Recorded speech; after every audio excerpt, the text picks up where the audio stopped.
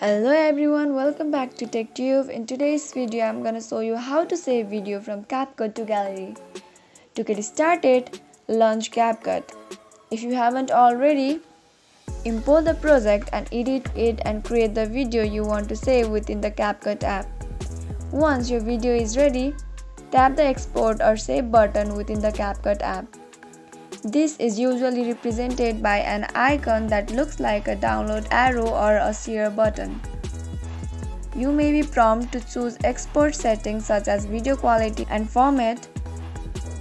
Make your selection based on your preference. After setting your export options, select the option to save or export the video to your device gallery. CapCut will process your video and save it to your gallery. You can access the saved video in your device gallery. So that's how easily you can save your video from CapCut to gallery. If you found the video to be helpful, go ahead and subscribe to our channel and also press the notification bell so that you'll never miss another upcoming upload from us. I'll see you again in next video. Goodbye till then.